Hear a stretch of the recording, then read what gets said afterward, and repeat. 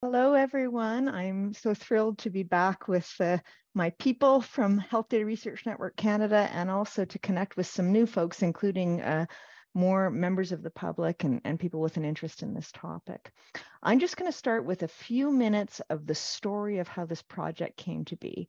And part of that, you've already heard from Kim McGrail when she spoke earlier today about the Pan-Canadian Health Data Strategy and her role on the Expert Advisory Working Group. So where I'll come in is to say that I think because of the Expert Advisory Group and Kim's contributions to it, and also because of the leadership of Vivek Goyal and Eric Sutherland from the start, right from the point that people were scoping out the Pan-Canadian Health Data Strategy, there was a strong commitment to aligning it with the needs and interest of the people that contribute the data. In other words, all of us and all the members of all the different publics in society. And as part of that commitment, the Public Health Agency of Canada came to Health Data Research Network Canada and said, can you provide us with some information that would complement what's already described in the literature? And just to very briefly describe that for folks who may not be aware, there are many Canadian and international studies that have a very similar conclusion. They've all found that members of the public support health data being used for public benefit, but it's not blanket approval. There are conditions attached to it, and different people have different ideas about what those conditions should be. So there's this old adage in research that what you find out really depends a lot on how you ask the question. And we didn't think it was worth asking the same question that had already been described in the research literature again. So instead, what we did, our team of researchers from Health Data Research Network Canada, whom you're going to hear from, is we thought, well, instead of asking people what they think about various scenarios, let's bring together a group of participants who are as different from each other as they can be out of the people that have applied. And let's see if there's anything that they actually agree on under two broad categories. The first is, are there any users and uses of data that they agree on? And the second point was, are there any conditions or requirements that they agree have to be in place for data use to be supported? So what you're going to hear from shortly from my colleagues is some of the highlights of what we did and what we found. And then there'll definitely be time at the end for Q&A so you can learn more about the points that are of the most interest. And I'll highlight as well that I see several of our participants and peer reviewers are at this forum today, and just give them the heads up that they may actually be the best ones to answer some of the questions. So we don't want to put anybody on the spot, but that may naturally emerge. But just before I do that, I want to pique your interest, hopefully, and give you a bit of a teaser and let you know that out of those two categories of things that we asked about, on the one hand, users and uses of health data, and the other hand, conditions and requirements, we actually did find consensus on quite a few things in one of them and no consensus at all in the other. So that was interesting for us. And without further ado, I'm going to turn it over to Julia, who I think is going to start off the presentation. Merci beaucoup, Alison. En fait, c'est Roxane qui va commencer, mais il n'y a pas de problème. Julia va être juste après moi. Donc, c'est ça. En fait, la première...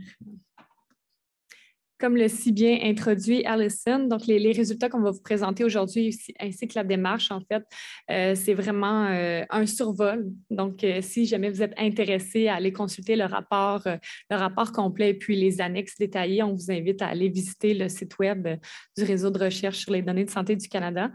Donc, voilà.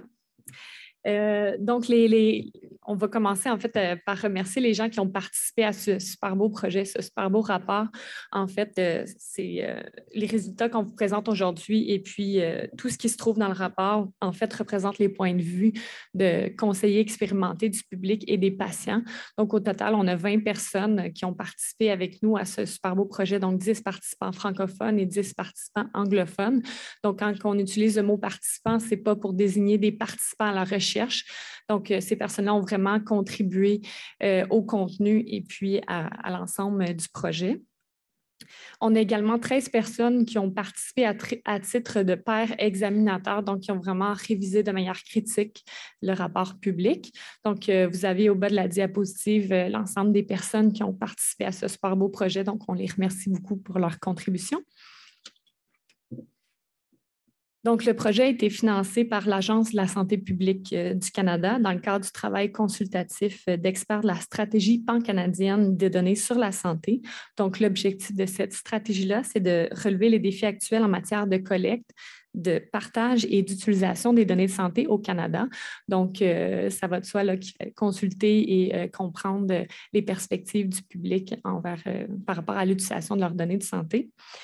Donc, le projet, Alison l'a mentionné, donc le projet a été co-dirigé par des membres du réseau de recherche sur les données de santé du Canada, donc Julia, Burt et puis Alison, et en collaboration avec nous à l'Université de Sherbrooke dans le cadre du groupe de recherche interdisciplinaire en informatique de la santé, donc moi-même et Annabelle Cumyn qui est en ligne en ce moment.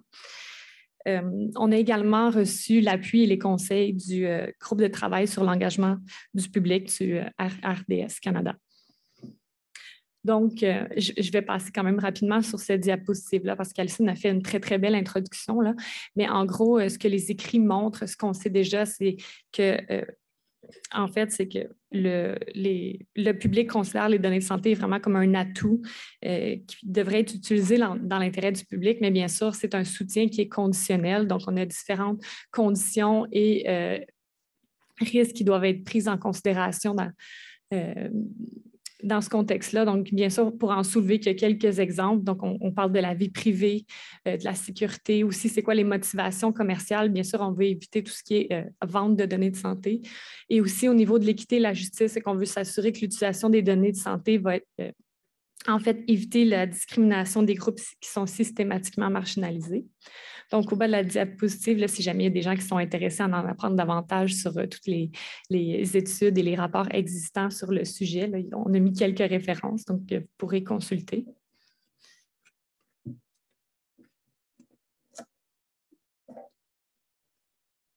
Thank you, Roxanne.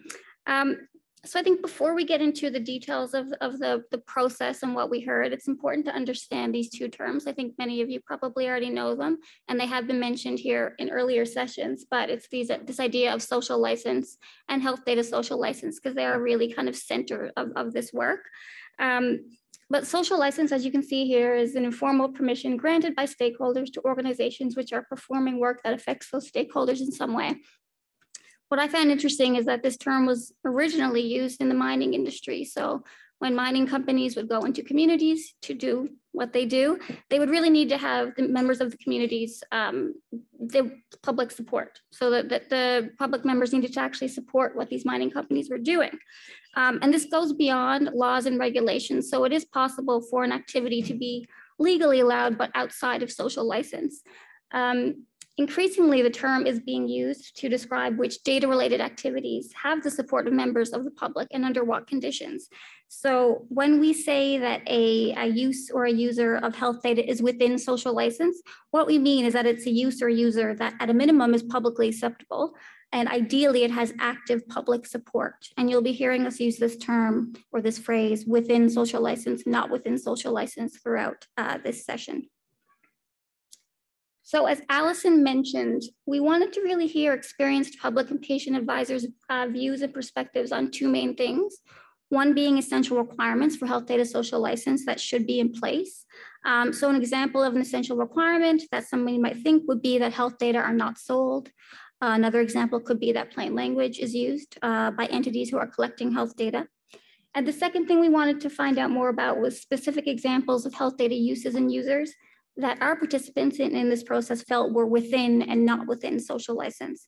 And kind of as an overarching principle, we wanted to capture a diversity of views, and we attempted, and I hope we achieved that through inclusive design. And we'll explain more about that in a little bit.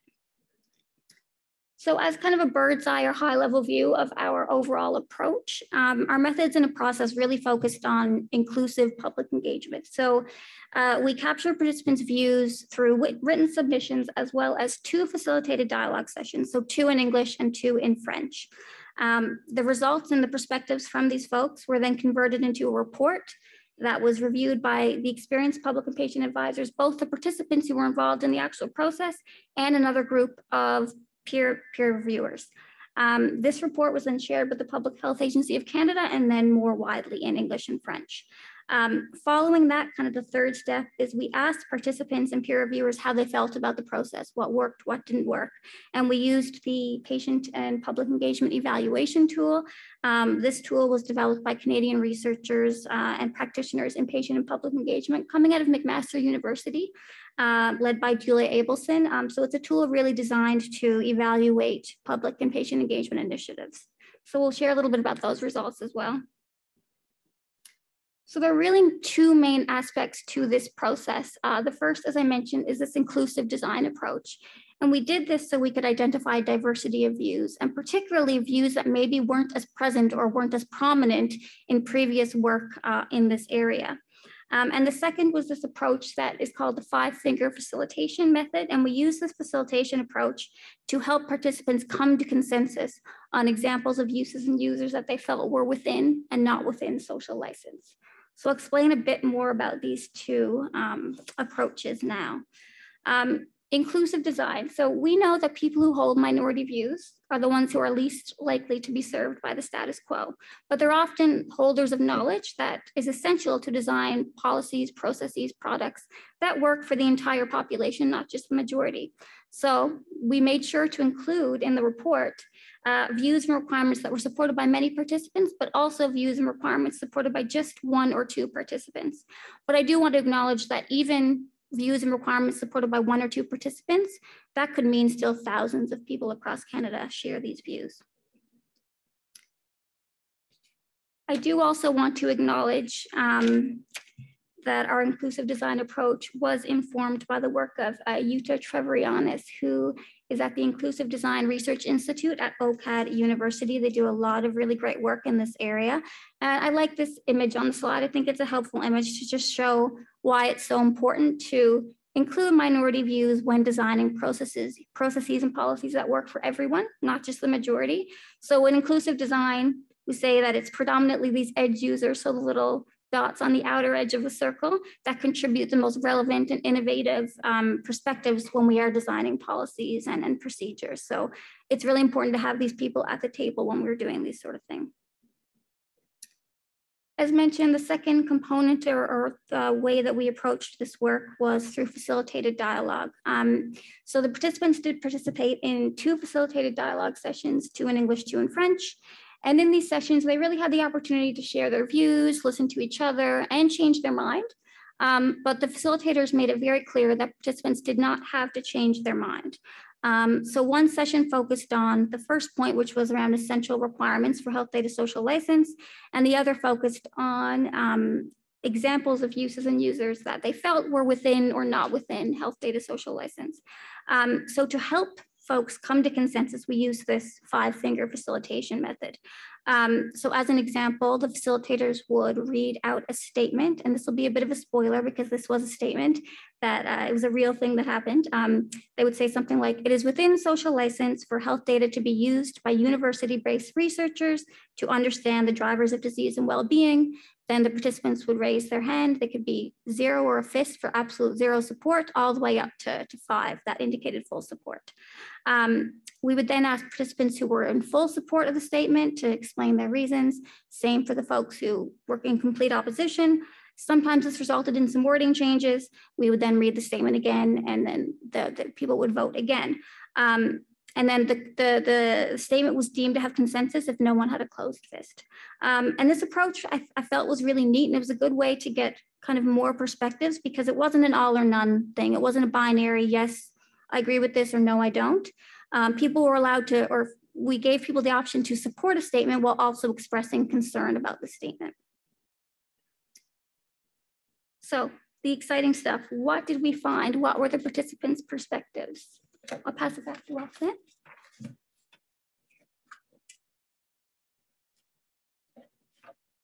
Donc, après de nombreuses heures de réflexion individuelle, parce que les participants ont eu des moments où ils devaient écrire leurs réflexions sur donc sur papier, et aussi avec des discussions de groupe. Là, on n'a pas réussi à dégager vraiment un consensus sur les exigences essentielles de l'acceptabilité sociale des données de santé.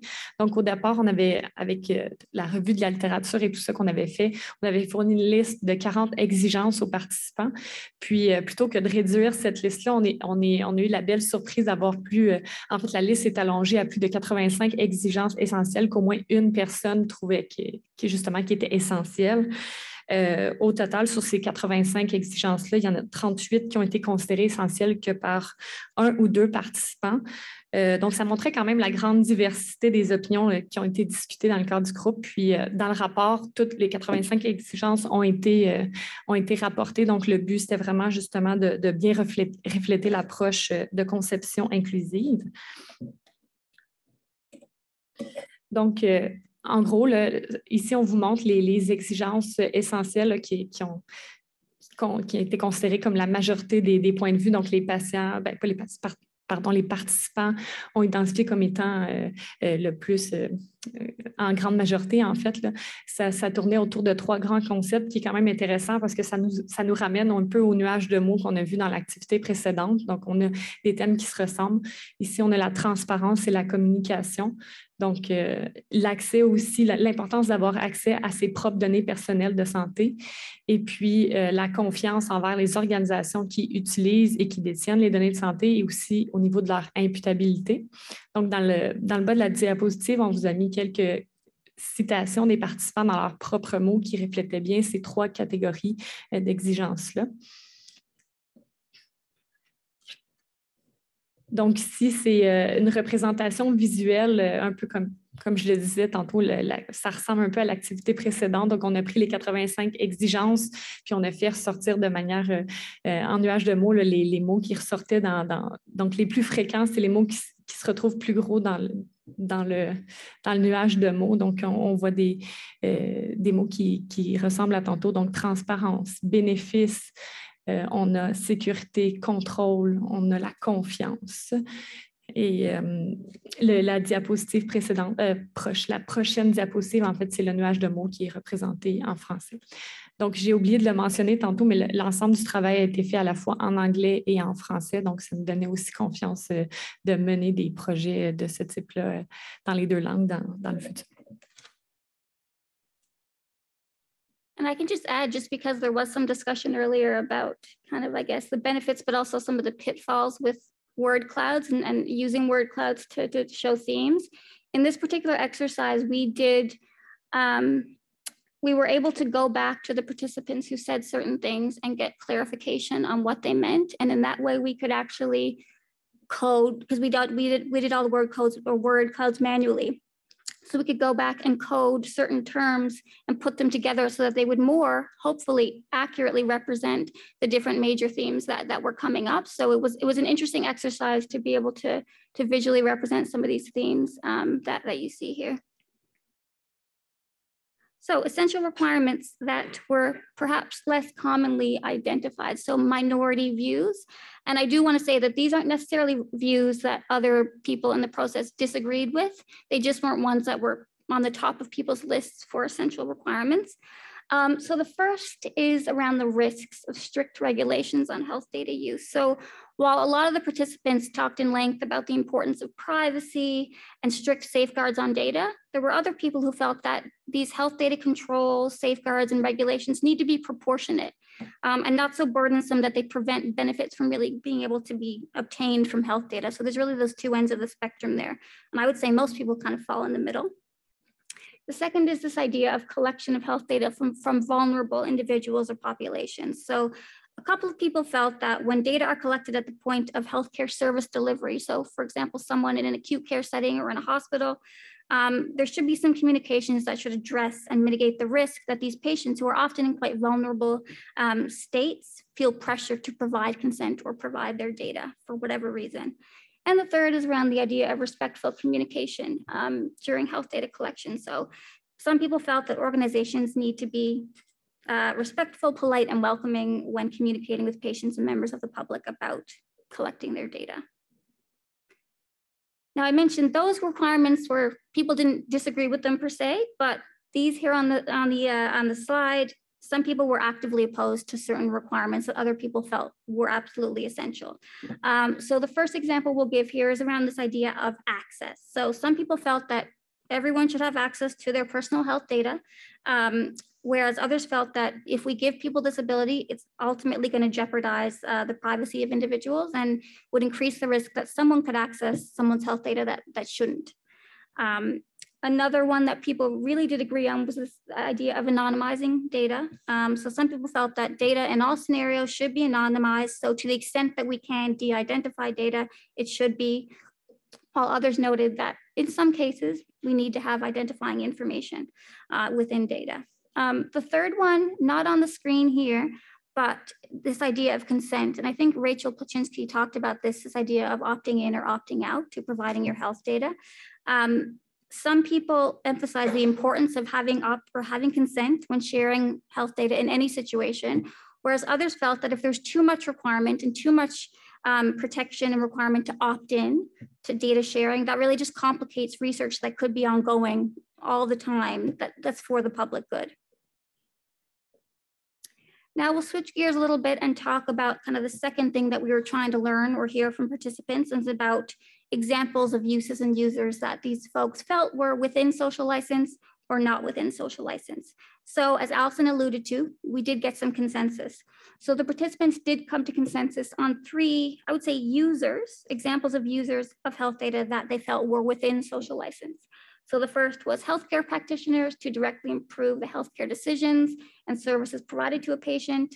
The second, government's healthcare facilities or health systems administrators to understand and improve healthcare and the healthcare system. And the third, which I already mentioned earlier, is university-based researchers to better understand the drivers of disease and well-being. The participants also came to consensus on two examples that they felt were not within social license. So you'll see up here, they felt it was not within social license for someone or some organization to sell or resell someone else's identified health data. And the second was health data being used for a purpose that has no patient, public, or societal benefit. And I think it's important to note that the participants in our process felt that these uses and users of health data were not socially acceptable or not within social license, no matter the conditions were met or no matter what safeguards were in place. So during the process, the facilitators also presented statements that they felt could be within social license as long as there were specific conditions met and specific safeguards in place. But participants could not come to consensus on any of these examples. And we've provided a couple here on the slide. The first is about companies or private sector entities using health data. That's, I think, quite a common discussion that we've had a lot in the past couple of days as well. So some felt that it is absolutely essential for companies to use health data from publicly funded services for the full range of benefits to be realized, as long as there are certain conditions in place. So the data are not used for marketing purposes and individuals are not exploited. But others felt that companies or private organizations are just not trustworthy. And the risk of breaches of trust or privacy by companies is not acceptable because if harms are done, they cannot be undone. And many people felt that companies are primarily in the business to make profits. They're not to serve the public. So there was some feeling about strong hesitation about use by the private sector or companies. And the second is about the use of data about systematically marginalized populations. So some agreed that it could definitely be within social license for data about systematically marginalized populations to be used by researchers, as long as there were certain conditions in place. So Indigenous data sovereignty is respected, the use does not discriminate against groups, and that these populations have control over how the data are collected, shared, and used. But there was some skepticism and disagreement about how these conditions and these safeguards could truly be operationalized. So we did not come to consensus on this particular example. And this brings us to our conclusion. So what did we kind of find at the end? Participants' contributions, we think, will offer kind of a new way of thinking about how and where to focus future initiatives related to expanding uses and users of health data. So what we learned really is that this boundary of social license is jagged, and it does vary depending on the individual and their perspective. So when we're thinking about increasing access to uses and users of health data, These are likely to be opposed by some groups, no matter what conditions are met or what requirements or safeguards are put in place. So what we recommended in the report is that instead of making broad changes to health data access policies, many public benefits could be realized by just focusing on these 3 uses or users of social license that we found in our process were within social license. So better patient care by healthcare practitioners, better health system planning, as well as a better understanding of disease and well-being by university-based researchers. And of course, as we mentioned, we also do hope that this work will inform the work of the Pan-Canadian Health Data Strategy as it is developed and implemented.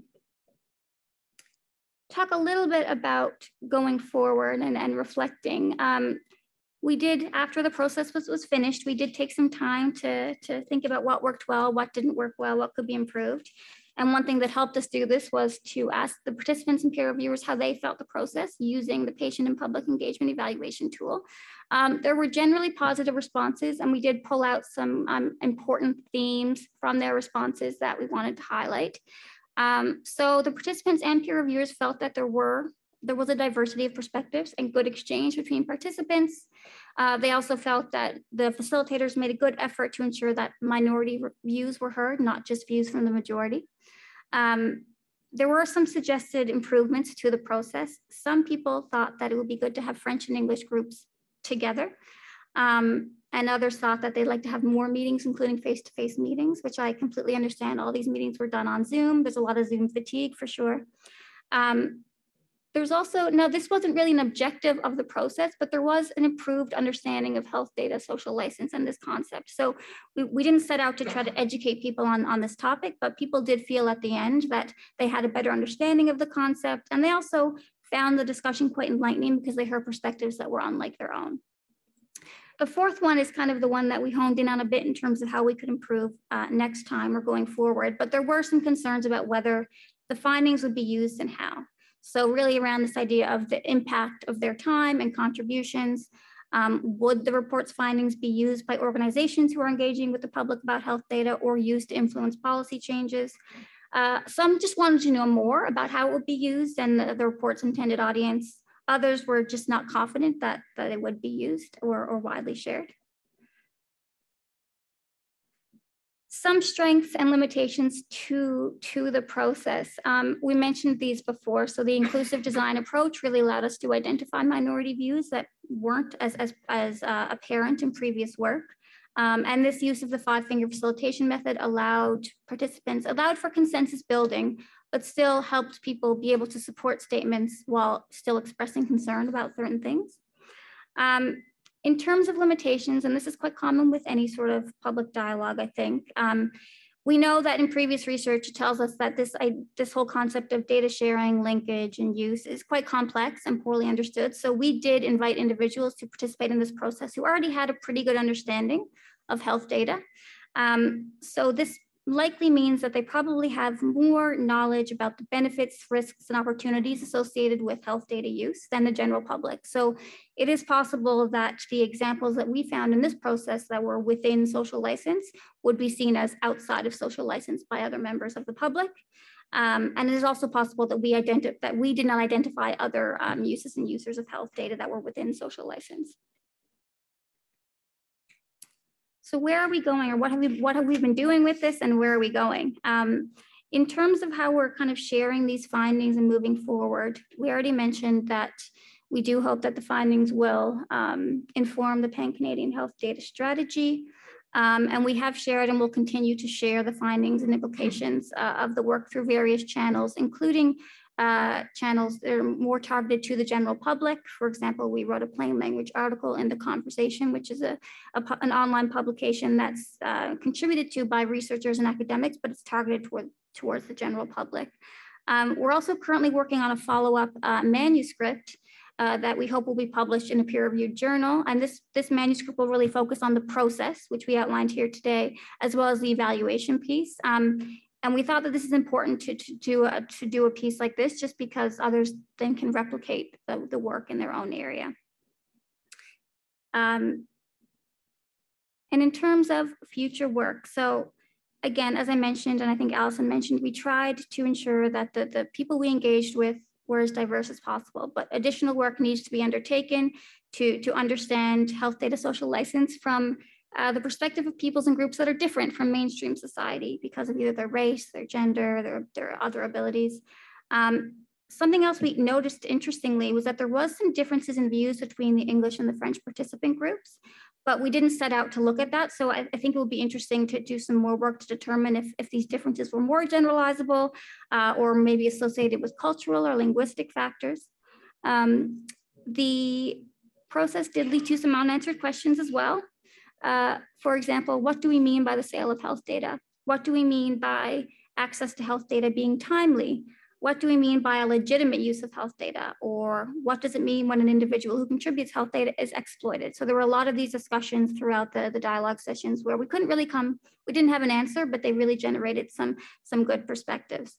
And I will also acknowledge that out of all the participants, there was one participant included who was First Nations, and there were other non-Indigenous people who emphasized the importance of Indigenous rights in this health data social license, but the process did not focus specifically on the views of Indigenous people. So we recommend in the report as well that separate Indigenous-led work would be required to identify the perspectives and concerns of these people.